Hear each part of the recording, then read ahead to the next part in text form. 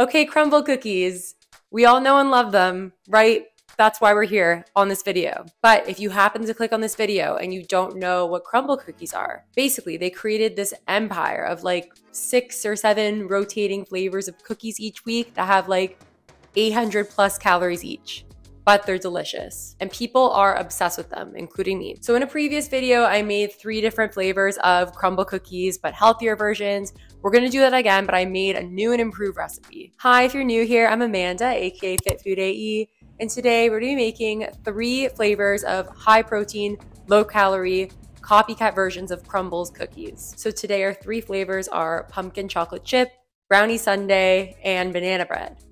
I wanted to keep a couple of them on the fall theme here. So if you're excited to see me make these CRUMBL cookie copycats, please give this video a like, subscribe, and share it with your friends, as it really helps the channel and I post new videos every week. And with that, let's get started. So for our first flavor, we've got pumpkin chocolate chip. This is actually one of the lower calorie flavors when I looked it up on CRUMBL. I mean, it makes sense because it doesn't have any frosting or anything, but obviously I still made a version with much lower calories and higher protein. So I'm gonna tell you about the first time, actually the only time I've visited CRUMBL cookies. So CRUMBL only recently opened in BC in British Columbia, Canada, which is where I live. They opened up a location in Port Coquitlam sometime in the summer. I think it was like a few months ago. So anyway, I say dragged, but he wanted to go. I brought my boyfriend to the Port Coquitlam location. So basically rented an Evo, which is like a rental car thing here in BC. And we drove, I think with traffic, it was like an hour from his place in Vancouver to Port Coquitlam. And we saw the line and it honestly didn't really look that bad. We were like, oh, okay, whatever. Like we'll just wait, maybe it'll be like 30 minutes. But then as we were waiting in the line, we realized it moved really, really slowly. And I remember that like CRUMBL makes their cookies fresh to order. So it's not like they're just slinging cookies from the back and they just have like a bunch. Because originally I thought like, okay, they only have those like 6 flavors for a reason to make it faster. No, they're still making them like, you know, one by one. And that's why they taste so good because they're so fresh. But yeah, that line that didn't look very long took forever to move. But at that point, like we were already locked in. We already driven from Port Coquitlam and I was like, I really want to try these. I don't want us to turn back. So we ended up waiting 2.5 hours in line to get these cookies. And was it worth it?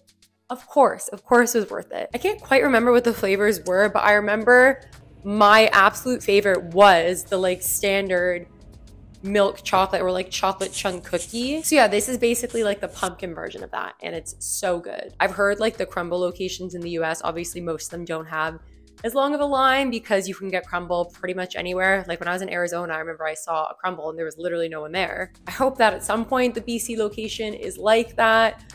And I hope that they open more locations closer to me because I would love to go again, but would I make a whole evening out of it again? Probably not. Anyways, I hope you guys enjoyed this pumpkin chocolate chunk cookie as much as I did.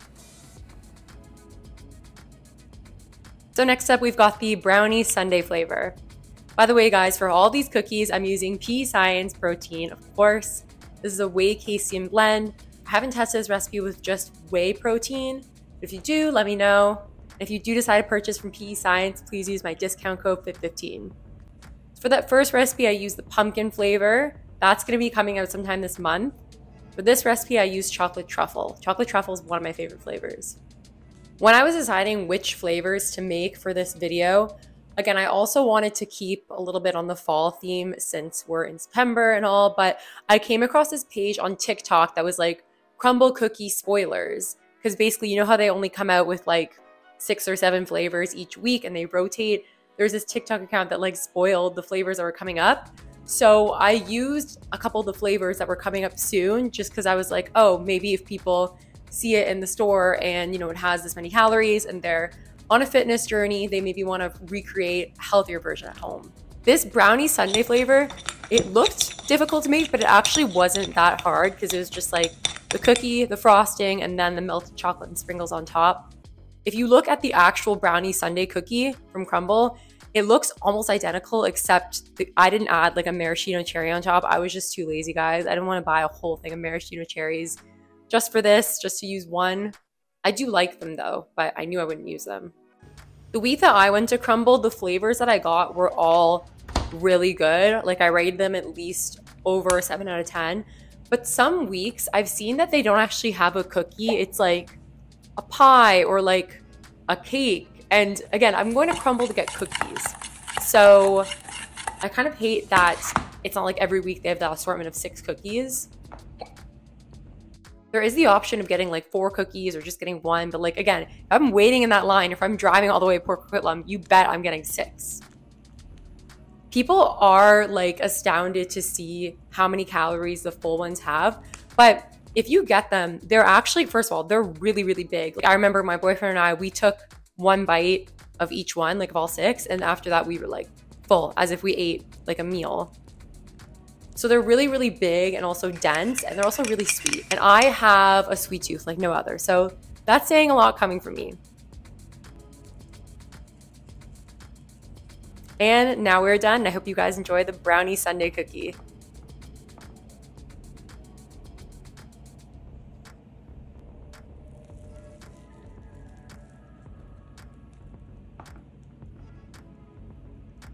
And for our last flavor, we've got the banana bread cookie. So yes, guys, this is an actual cookie. It's not just like banana bread in a circular shape. So I want to tell you guys a few important tips that will help you with all of these recipes. Please listen to these tips. Otherwise, I'm going to hear you guys complaining in the comments. And I was going to say I don't want that, but even if you do complain in the comments, it's fine. I'll just respond to them. So firstly, after you mix the dough together, make sure to store it in the fridge for 30 minutes. The reason for this is to make sure it doesn't spread out as much when baking, because you want a cookie and not a pancake. So make sure to store the dough in the fridge for 30 minutes. Secondly, listen to the bake time that I put on the screen. I believe each cookie bakes for around like 9 minutes. Don't over bake it, otherwise the cookie's gonna be dry. And then after you bake it, you're gonna let it cool for 20 minutes. And again, the reason I say this is because it continues to like bake/harden after you take it out. So if you see that it's like a little bit mushy, just trust the process, just leave it there. And then finally, another reason you have to wait for it to cool for the 2 cookies that have frosting is because you wanna frost it when the cookie is cool. So you frost it when the cookie's warm, the frosting is just gonna fall off and it's not gonna be great. So yeah, listen to all those tips and you guys will have a great crumble cookie. By the way, comment below if there's any other flavors of crumble you wanna see, because I definitely wanna make more follow-up videos after this.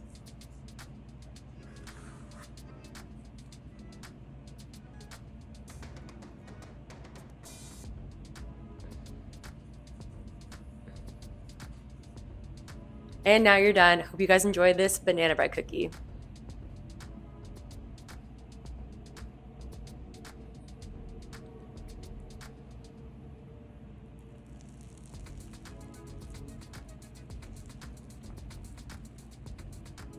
Thank you guys so much for watching.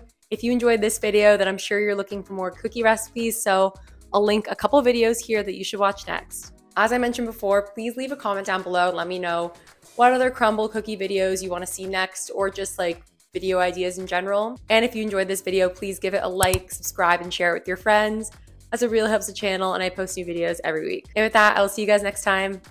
Bye.